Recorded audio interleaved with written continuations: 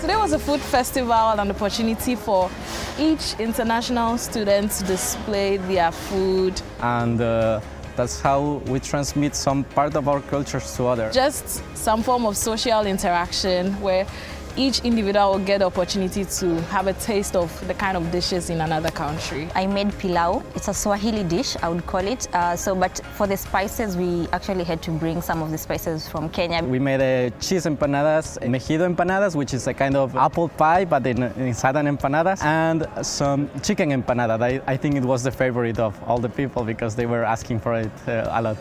I wanted to pick an ingredient for my friend's kitchen. Then I suddenly bumped into the Bangladesh group cooking their food.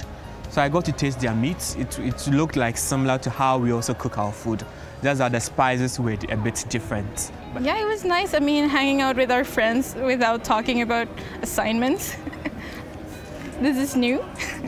We are all coming together. We are cooking, we are laughing, we are eating, we're celebrating. One thing that we taught people that came to taste our food, especially the banku, a lot of people were just eating with a spoon, but we made sure to teach them that it is not a spoon food, it's a finger food. Yeah, everyone was asking, is that spicy? But still with the smell, they were like, yeah, I want to try this. And most of them give compliments like, yeah, it was so good.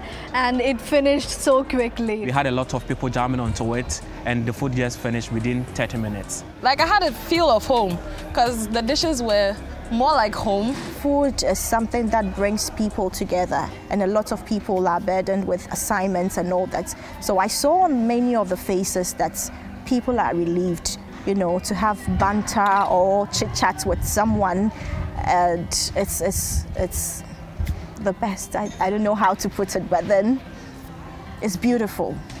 And I really loved the taste, and I really appreciated the effort that they took to make that kind of food. Because you see, food is more personal, and when someone makes it, they actually have this energy and the effort and the love. What is bon appetit or enjoy your meal in your language?